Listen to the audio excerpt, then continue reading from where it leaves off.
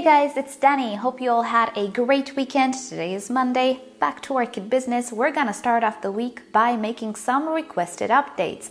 I found a cute name for the series, Orchids by Request. And the last one that I did, I put a number to it. I'm not gonna number these because they're not necessarily in an order. But yeah, anyway, if you missed the first episode of the series, check it down below. I also asked you to leave me in the comment section comments with orchids you would like to see an update on, and we have quite a few which we will honor today. So with that said, let's start with a Vanda orchid. First off, one of you wanted to see the Vanda costylis Col Marie. This is an orchid which I received pretty sick. She had fusarium as far as I could tell, so I had to cut the stem quite a lot, and together with the stem, the root system as well. So ever since then, it has been quite a slow journey. Rinco stylis, even hybrids, they do tend to have pretty slow growth. So if you think Vandas grow pretty slow, oh, these guys are even slower. And considering that last year I almost kind of burned all of my Vandas, well, we've been through a lot, but the progress is not all that bad. Here she is today. She lost a lot of leaves. I'll link it down below to one of the transitional videos in which she had super yellow leaves at some point. And once some new roots have formed, she actually greened up. These were some of the leaves which were very yellow. And recently she is starting to put on bigger and bigger leaves. If you compare this leaf with this leaf, it's an improvement. This one I presume will be even bigger. So we're making small steps to recovery. And the reason why she is on one side of the basket is that she has roots extending on this side, and rather than trying to bend them and risking breaking them, I decided to put her on one side, and that is that. I prefer the display not to be 100% aesthetical, but to not snap the roots because they're actually pretty important. Another thing, these types of orchids are not super massive root creators all that fast, yet again. They do tend to have pretty thick roots, pretty robust roots, but they're not so fast to grow, so I am trying to take care of the roots. Now, one thing that I will do this summer, being that I do keep my Vandas outside now, is to make a sort of sprinkling system because, well, it's a bit of a hassle to water these guys in the middle of summer where they could actually require twice a day watering. So I think I will switch to a feeding schedule of once a week and then try to DIY a sprinkler system. If I can make a good one, I'm gonna make a video on it, but most probably I will fail a few times. But anyway, this is the Col Marie. She's okay pulling through, as you can see. Next up, an update on the Potinara Burana Beauty. Here she is. She's already residing outside and she's dry. I need to water my plants today. By the way, today is Sunday, so if you hear bells and stuff on the background, I can't help it. I'm sorry about that. Anyway, she is doing pretty great. We are maturing to growths and I don't know if we're gonna bloom. I hope so, but who knows. So we have a new growth here and a new growth here.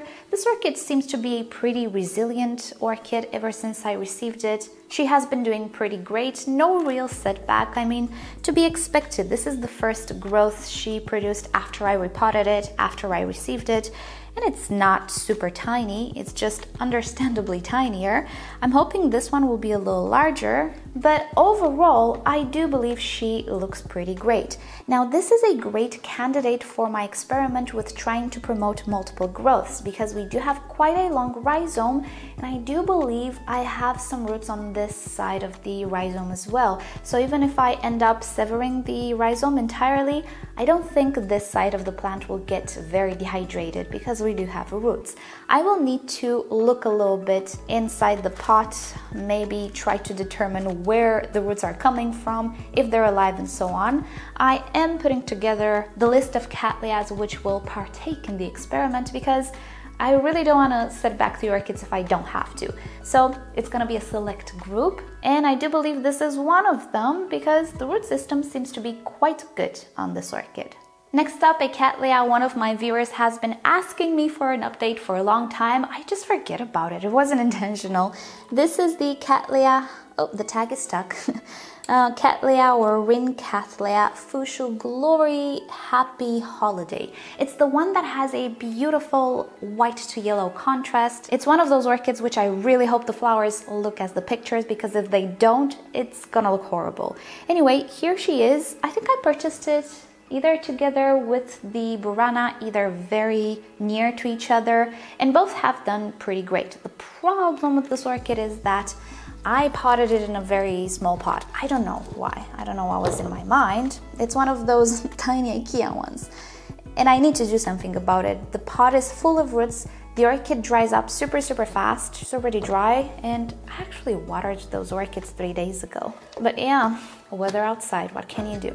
It's really windy in the springtime, so things dry up pretty fast right now, just like they do in summer. Here she is though. We have matured these growths ever since I purchased it. No new growth on the way as far as I can see, but definitely the orchid looks very nice. I just need to repot it. And I don't know when I should do so because roots are actually actively growing now. I have a lot of root growth. So maybe now it would be a good time to repot it into a bigger pot. It's not that she will mind the small pot, but the more I let her be, the more she will get root bound. So when I do decide to up pot, it's gonna be harder, and probably I will damage the roots a little bit more if they get to swirl around the pot too many times. It's one thing to have 3 roots, let's say on 3 levels, swirling the pot. It's another to have 10. I don't want to break 10 roots. So yeah, I will do something about it pretty soon.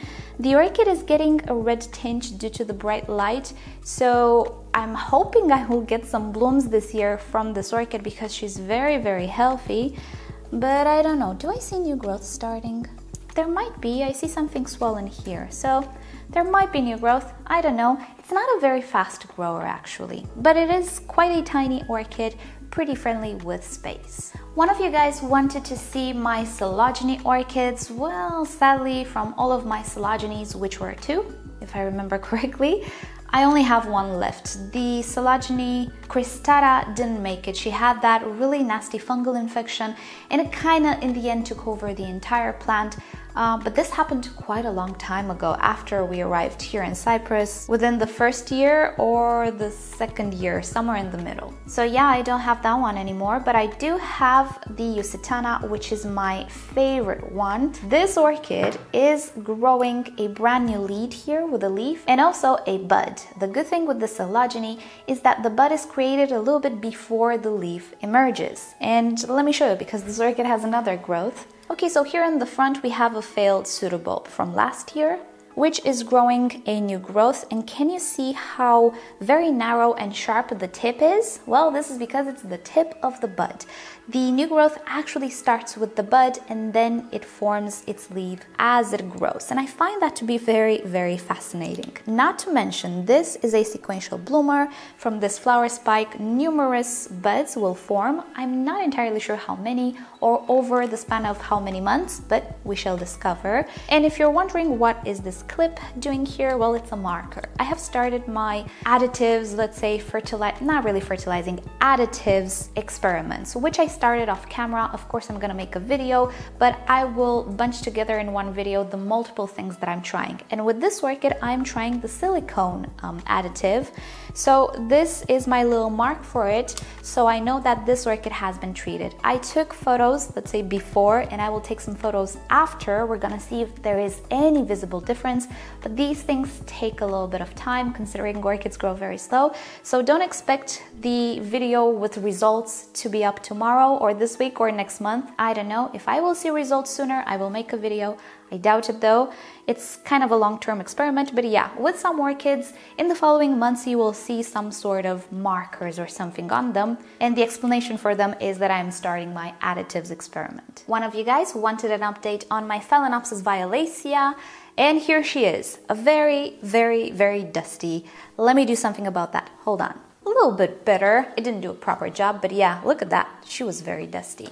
All of the Phalaenopsis are actually very dusty. I didn't get to the summer bloomers yet with my DIY insecticide, but I will, because spider mite season has really started. And not only, mealybugs as well. All or most of the new orchids that I brought in had mealybugs. So yeah, I'm actively working on that, but it's a long process. Anyway, here's my Phalaenopsis violacea, indigo blue crossed with indigo red. At this point, there are just so many varieties of the violacea and bellina that who can keep count? These orchids are sequential bloomers, and this orchid has 2 flower spikes. I actually purchased it with this one and she had a little flower here, But last year she didn't grow this one. She decided to put on a new flower spike, which is still green, is still looking good on the plant, but she did not start blooming yet. It has been quite cold. This year has been gloomier, colder than last year, so I suspect we won't have a super long season for the summer bloomers. Also, the Bellina and the other few species that I have, they're not in bloom yet. They do have their flower spikes green and nice and forming, but they don't have flowers yet. These orchids actually bloom in summertime, and this year I think I want to put them outside because these are hot growers, not in the sun or anything of the sorts. But yeah, they are looking okay. I'm happy with these types of Phalaenopsis. I really like them. I will get more into them. This year, apparently, I wanted to get into Dendrobiums, but I got into Oncidiums because that's what I had available in my country, which doesn't happen too often. But yeah, I do want to improve my collection of these orchids and put them outside in the summertime. Since I have heat and I have light, I want to take advantage of that. And the Phalaenopsis orchids to do that with are these ones. Next up, you wanted to see my Zygopetalum orchids. Ta-da! Are you guys ready? I have some good news and some bad news actually. First off, the Zygopetalum that I just repotted, let me get you in closer. So here he is. The good news is, oh, he's taking to the repotting so well. I had no shriveling, no setback. I have new roots starting. Do you see that? I think everything went very smoothly.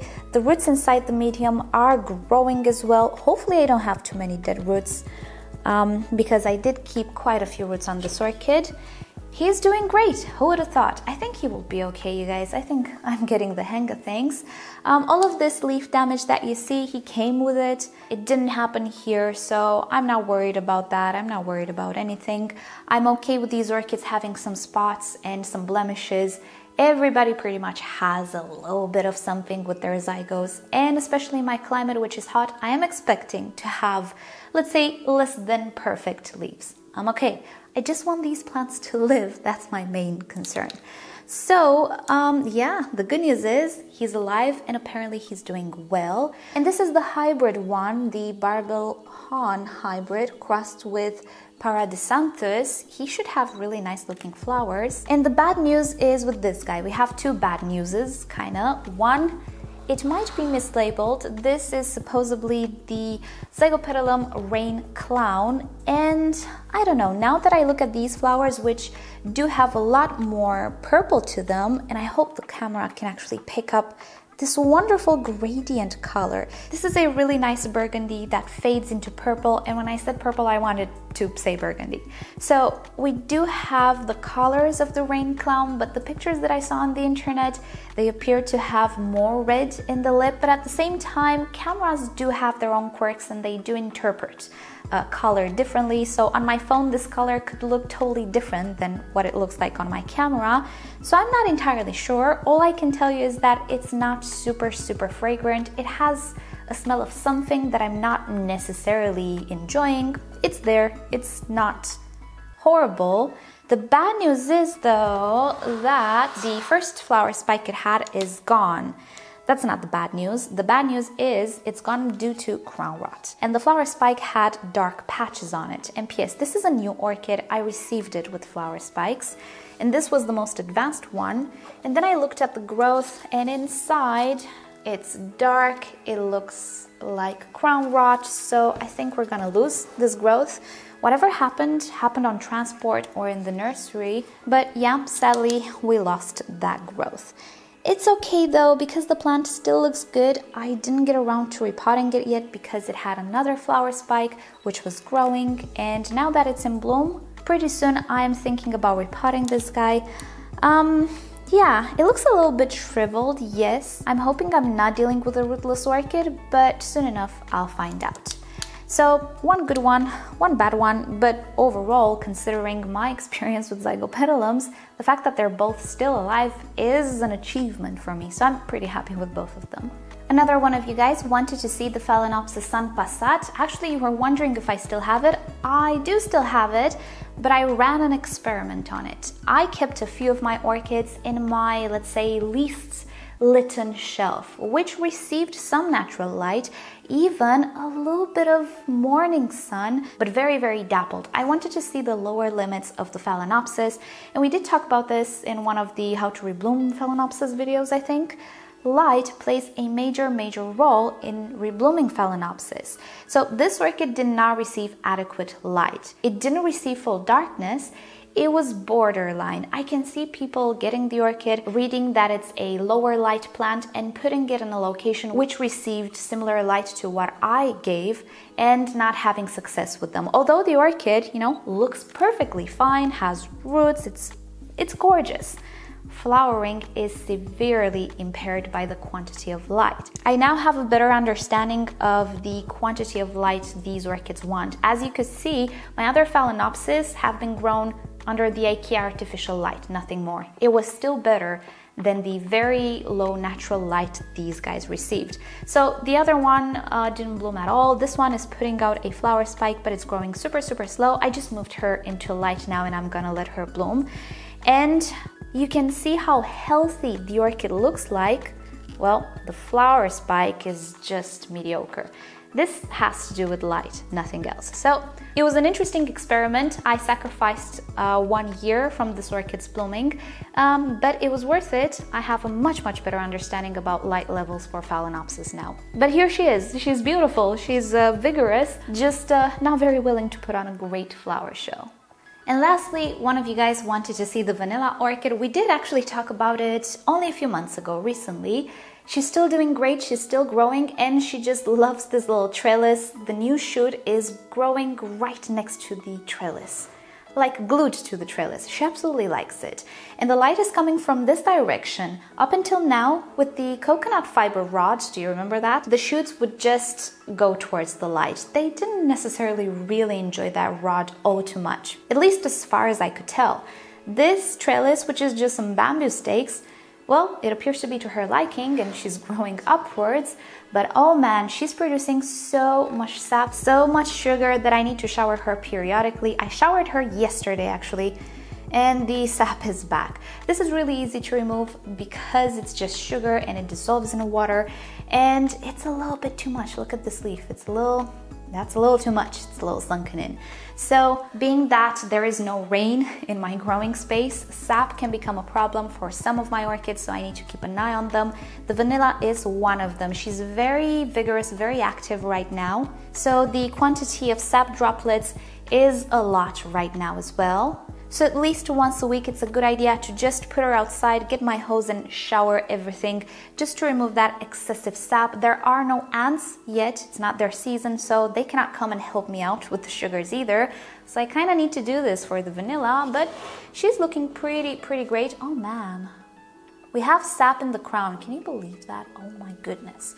She is just a sap machine really, but she's growing super fast. Look at that. The last time we saw her, I think this growth was just here and she was just starting to head towards the trellis. The mother vine didn't branch out just yet. She's there, she's looking green and nice, but she's not actively growing. And I think you can see there are no sap droplets on this orchid. There's nothing. So the full attention of the plant is actually going into this growth. And this one I think is kept for reserves, but I'm pretty sure when this one will start to branch as well, we're gonna have the same story happening. A little sap machine, but she's doing pretty great. So I'm happy about that. And I think this concludes today's video. Before I let you go, I just wanted to show you my cuthbertsonii. Once again, he's riddled with buds at this point. This one created 2 buds next to each other. One bud though doesn't look very good, so maybe I'm gonna have a distorted flower. I don't know, I hope not. I've never seen one with 2 flowers on the top of the cane. But hey, I don't have much experience with them. But oh my goodness, if you can do this well in the summertime, I will love you forever. It's, yeah, it's unexpected. These guys have a super bad reputation. So I know it's not hot yet, and I know that the real test is in the summer, but I cannot help but just be happy. Look how vigorous this guy is. I so hope he's gonna be okay in the summertime because he's beautiful, so charming. I am considering other colors as well, but with this guy, no, not yet. I want to pass the year. I want to get to really know him during his highs, but also his lows. You know what I mean? I want to see what I can do for him. So if all goes well, oh yeah, can you imagine a whole little collection of these guys? Oh, that would be so pretty. Please do well in the summer. Anyway, with that said, thank you guys so much for watching. If you want me to do updates on other orchids, do leave me a comment down below. All of the orchids today were requested in my previous video. And also, I just wanted to let you guys know that this week it's gonna be a little hectic for me. I might skip a day and make it up on a Saturday or something. I hope that will not happen. I'm trying to pre-record, but in case I don't have time, yeah, it's a little bit of a hectic week this week. It's a great week though, but my schedule will be just off the charts, just letting you guys know. So with that said, you know the drill. Like or dislike this video below, subscribe to my channel for regular orchid videos, tutorials, updates, everything orchid related. And if you really enjoy my channel and would like to help it grow, do consider visiting the merch store down below. Really helps out with everything. And with that said, I'll see you guys next time. Bye.